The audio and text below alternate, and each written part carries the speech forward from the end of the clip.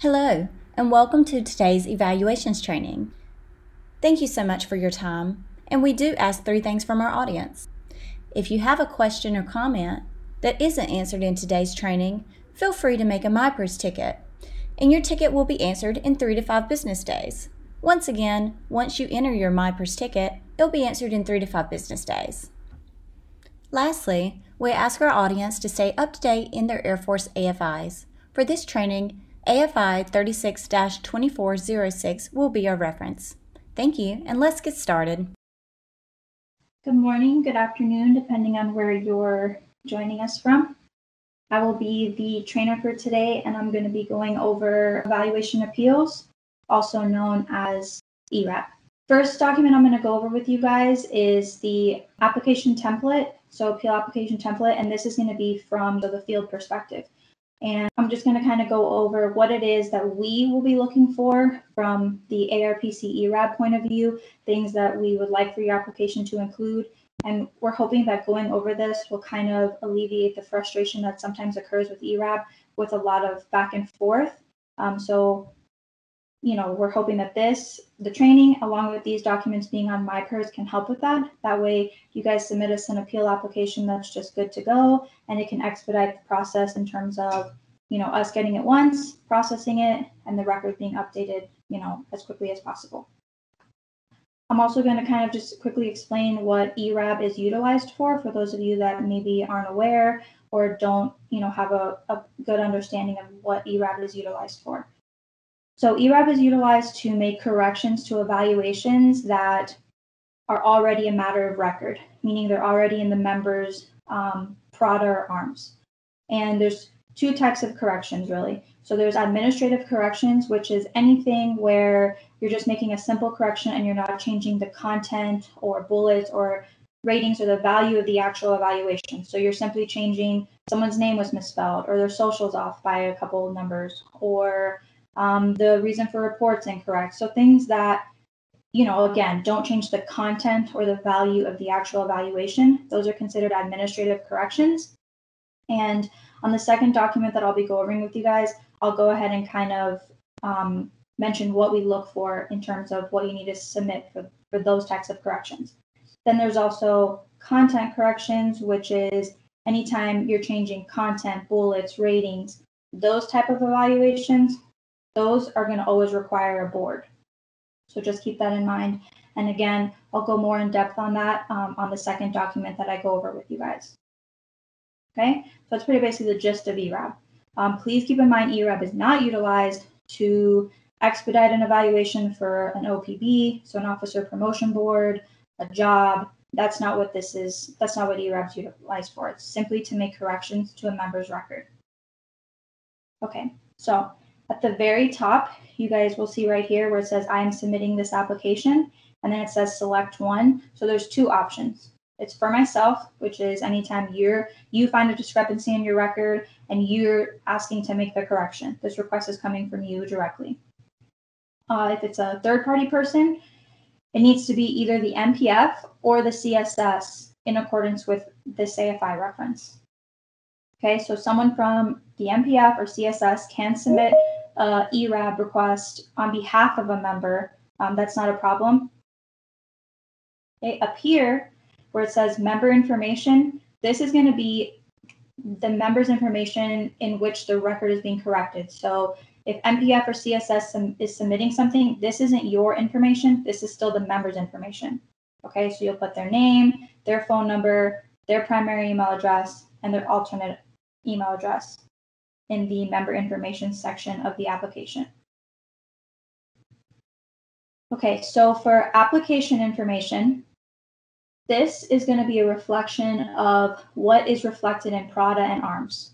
So type, if you're correcting, let's say a 707, and what's reflected in ARMS says 707, you would put here. So you're going to put 707 here.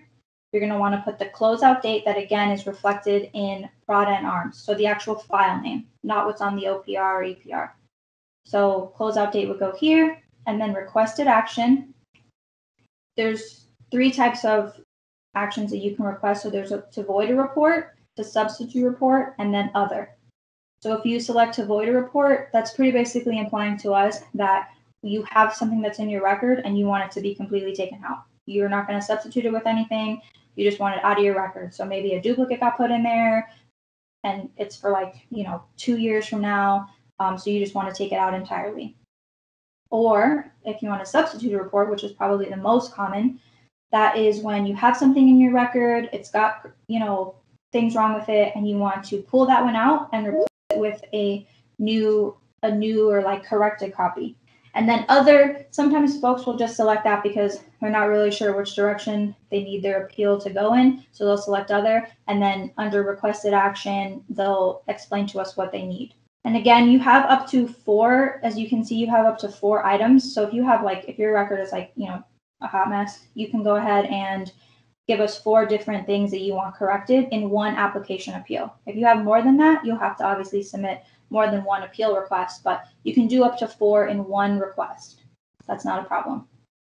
All right, so under the requested action block, this is where we kind of look for your notes to explain to us what exactly is wrong with your record and maybe what it is that you're trying to correct. So we created this template, again, to kind of help with the expedite of processing. Sometimes when things are submitted to us, they're super, super lengthy. If you guys could make this in a list format, that is wonderful, because we can just go in and check off what it is you're requesting, ensure that it's within AFI parameters, and it helps expedite the process. So you would just put, for example, request to remove Air Force 910, the closeout date, to reflect the following corrections. Section 2, Block 1, the duty title is wrong. This is what it says, and this is what you want to change it to. And then number 2, Section 12 doesn't have the rating signature. We wanted to include the rating signature. So it's just short and to the point, not too vague. Just keep in mind, we can't accept requests where you're just like, my record's wrong. We need to know why, to ensure that what you're requesting be corrected is with AFI policy. So always kind of give us what's wrong with it and what you want to change it to, so that way we know it's good to go. Reason to support requested action. This block, again, you can kind of give us the why. So my record is a mess and I want it to reflect correctly, or whatever your reason being for why you're requesting your record be corrected. The most common thing we see is, my record's messed up and I would like to fix it. That's short and to the point. That works for us. So the next section of the application is, do you wish your case to be expedited? So in this particular block, what we look for, again, from ARPC ERAB perspective, if you select yes, which is right here, you need to ensure that you're providing us a board identification number, okay, and a valid one. So the only time that we expedite evaluation appeals is if a member is, no joke, meeting an OPB. And again, you would have to select yes, and you have to provide us with the board identification number. If you just select yes, and then down here in reason for expediting, you put, meeting an OPB, we're not going to expedite it. So please, please, please keep that in mind, especially for officers. Again, just harping on this because this is a big one. You're going to hit yes, board ID. And then here you can, again, you can tell us under reason for expediting, I'm meeting an OPB. That's fine, but just make sure you include the identification number. And for enlisted side, the reason we don't really expedite is because the turnaround time, I don't know if some of you know, it used to be 90 to 120 days for an ERAB to process, whereas now it takes up to 10 days. Usually, obviously systems permitting and things of that nature.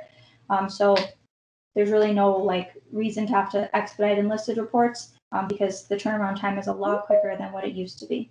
So for application comments, this is where you'll see comments from us anytime we have something that we're kicking it back for, or we're requesting, maybe some extra proof of why you're making such a request, or a corrected copy of your evaluation. This is where our comments will be to you under application comments. Under the additional justification clarification block, in this block, this is where we look for notes from you guys. So if we kick something back to you and then you kick it back to us, this is where we'll go to look for notes. So anything where you want to communicate something with us, please ensure that you put it in this block, because this is where we really look. We look at the whole application, of course, but this is really where we like, take our notes and are like, okay, let's see if they said anything to us.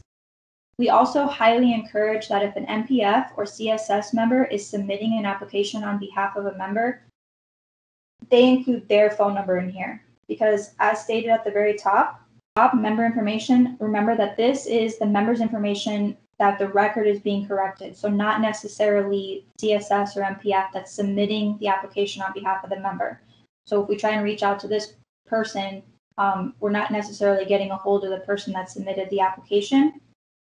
So if you're MPF or CSS, please just drop your phone number in the additional justification clarification section. So that way, if unfortunately your case is kind of an extensive one, or it's gone back and forth a couple times, we can go ahead and give you a phone call and kind of, discuss it and hopefully get it processed and closed out without a lot of more like back and forth. So at the very bottom, we kind of just put a couple little notes, just, kind of like FYI information. So something there is statutory members, you guys will need to submit your ERAB applications to AFPC via VMPF for processing. DSG, TR, and like AGR, your applications will come to us to ARPC via VPC.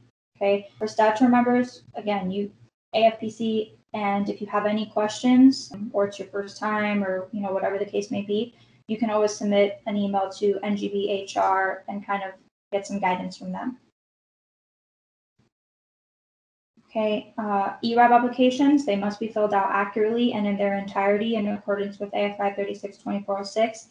And again, kind of as I stated at the beginning, doing so will allow for a quick turnaround of processing the application, the request, and getting the member's record corrected as possible. Okay, so this document, again, this one, along with the application template that you guys just saw, this is going to be on MyPERS, and you guys also got copies of these when you got the invite for this training. But these are FAQs. So the ERAB team, we kind of try to come up with things that we see a lot of in terms of like MyPERS question tickets being submitted or cases being returned for.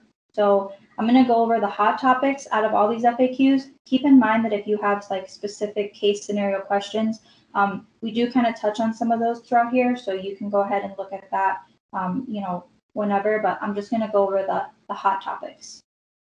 Okay, so first one, what is the deadline to submit all necessary documents and evidence to ensure my case meets an ERAB? So just to keep in mind, ERABs are held quarterly, so March, June, September, and December. And as I previously stated, if you have a case where you're wanting to change content, so content, bullets, ratings, things of that nature, that's when you're going to need to actually meet an ERAB. Okay, a board of your peers. It's usually a panel of 3. So we always have an enlisted member, an officer, and we always ensure that someone from JAG is on there, just because it helps to have a legal perspective. So the board is always made up of at least those 3 individuals, and the boards are held again March, June, September, and December.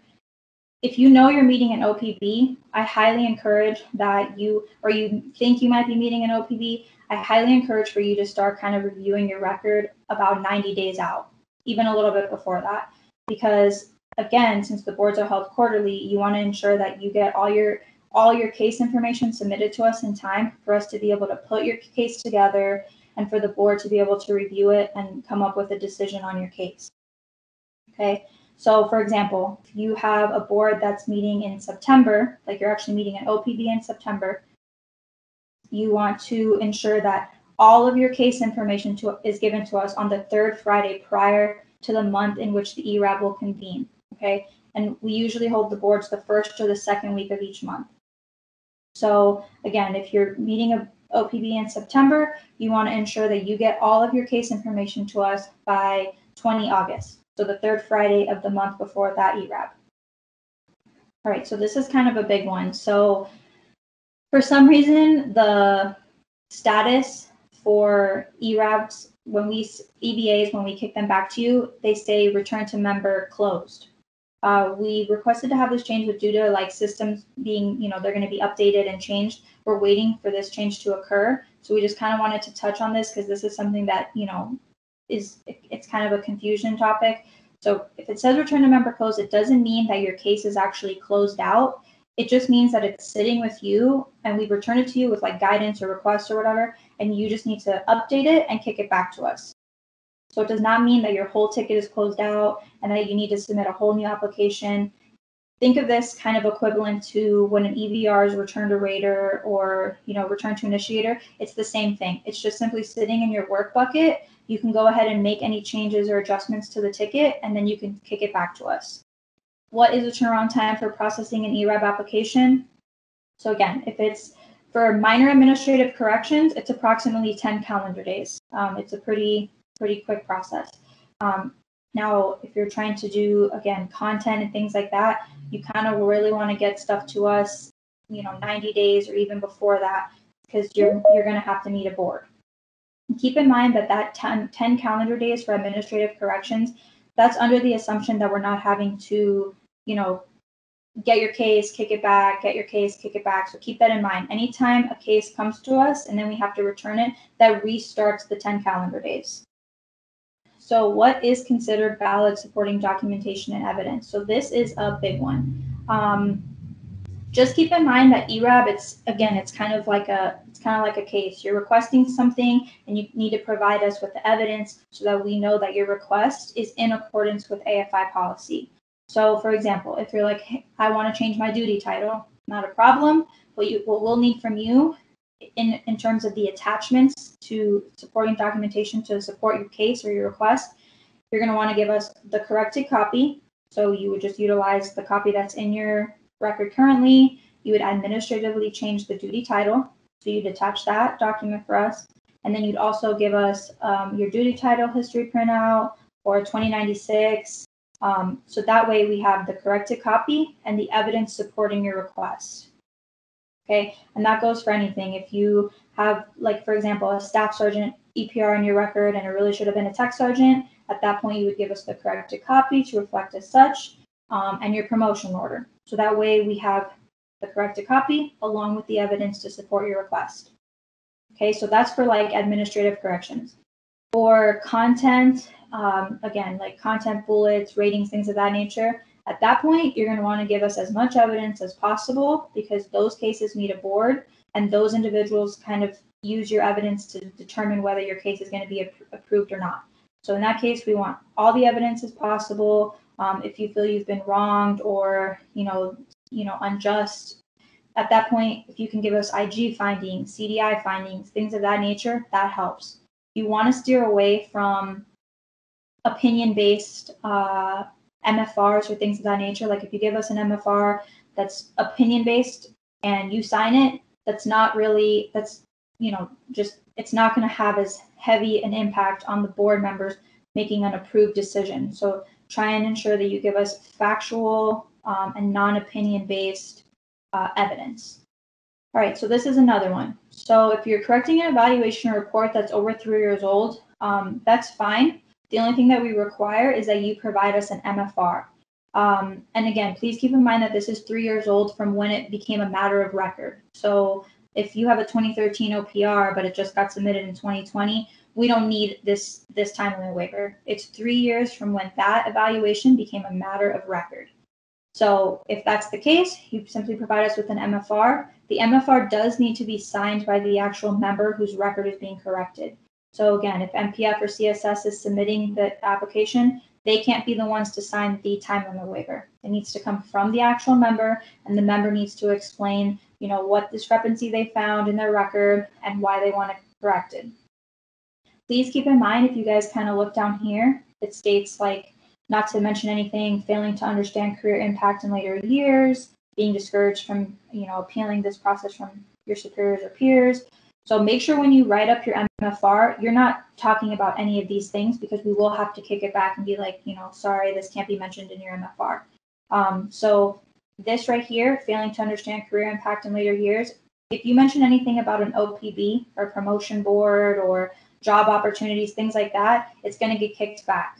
So please, don't mention that. Don't say I did a scrub of my record for an OPB or I'm about to apply for a job and I was doing a scrub, because that falls under this. And we kind of get this question a lot. If we have a template for you guys to utilize, we do not. So you'll simply just utilize the tongue and quill, and that's how you'll make the MFR. Tongue and quill, make sure the member signs it, doesn't talk about any of the 3 things that they mentioned up above, and it should be good to go. So this is also another hot topic. Does ERAB maintain hard or digital copies of my case information after it's met the board?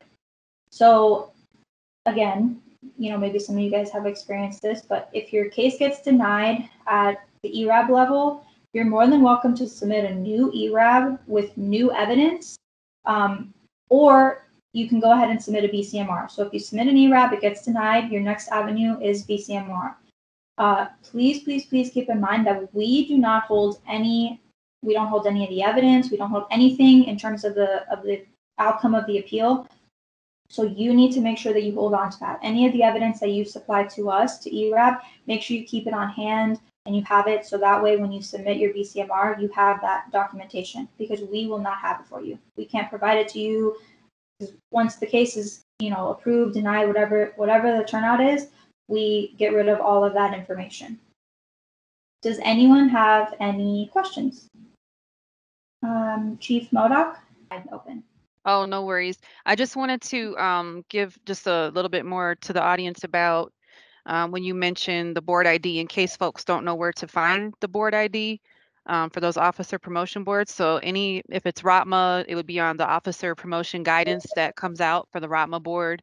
If it's a unit vacancy, it would be on the 89-1 at the top. So I just wanted to throw that out there in case any folks were wondering, well, where do I find that at? Just throwing that out there. Over. Thank you, Chief. Okay. So again, if you guys, if systems aren't permitting you to ask questions, or if you can't think of any questions right now, you guys are more than welcome to submit the MyPers tickets. And again, I would just highly encourage that for the subject, you put ERAB virtual training question. That way we can go ahead and make sure that an ERAB SME answers your question. And again, please allow 3 to 5 business days for us to respond. Okay, well, thank you for your time, and I hope you guys have a great day.